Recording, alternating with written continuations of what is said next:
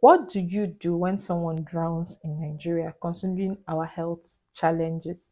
This is what I'm going to be talking about in this video. Hi fam, my name is Ada. I'm a medical doctor living and practicing in Nigeria.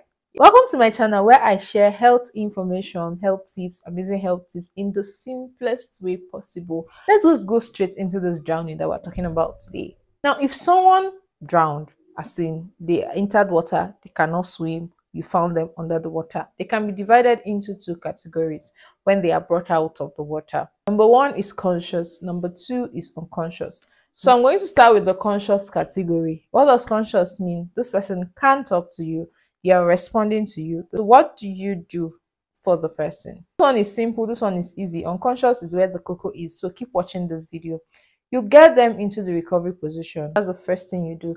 The second thing you do is to get them as warm as possible, because the water in their clothes on their body will make them very cold, and that drop in temperature is not good for their body considering the stress that they have gone through. So whether you have blankets, if you can take out their wet clothes, that would be great, and cover them with blankets and any thick clothing that you can find, or even any clothing at all. Just make sure that this person is warm and then get them to the hospital for a hospital check. Now, for the people who are unconscious, that is where the problem is. And that, so please, I beg you, pay attention. You bring this person out of the water, they are not conscious, they are not talking to you, call their name, they are not answering. You now have to start CPR. What's the CPR? Cardiopulmonary resuscitation. Before you start, you have to call for help. Of course, normally when things like this happen, people gather in Nigeria. So at least 2 or 3 people should be doing this CPR, so that when one person gets tired, another person takes over. What CPR actually does for you is to push blood into the brain. At that point, the person's heart has stopped. And what the heart does is to push blood to different parts of the body.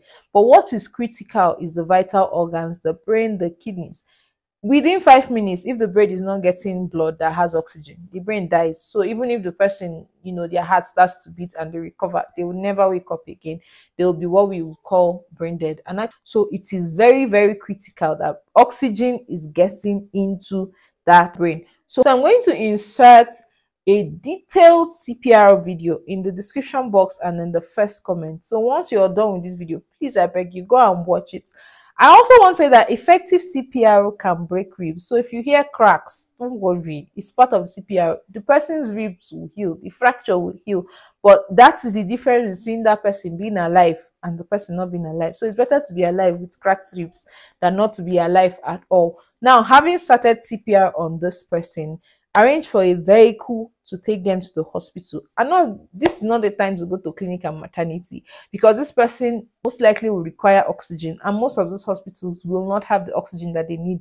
So you waste precious time taking the person to a smaller hospital rather than going straight to a big hospital. So what will be a big hospital in this scenario is maybe a federal medical center or a teaching hospital or a really big and well-equipped private hospital, because this person might also be needing intensive care in the ICU, right? That's the intensive care unit. So it's where you take them to when they have this thing is very, very important. Please, that's not the time to go and try traditional.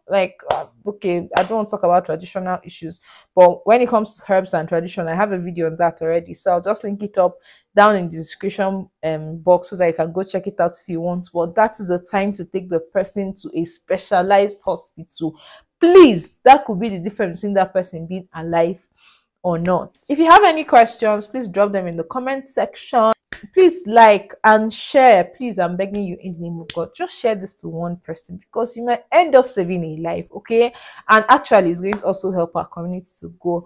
Thank you so much for watching. As always, stay healthy, and I'll see you in the next video. Bye.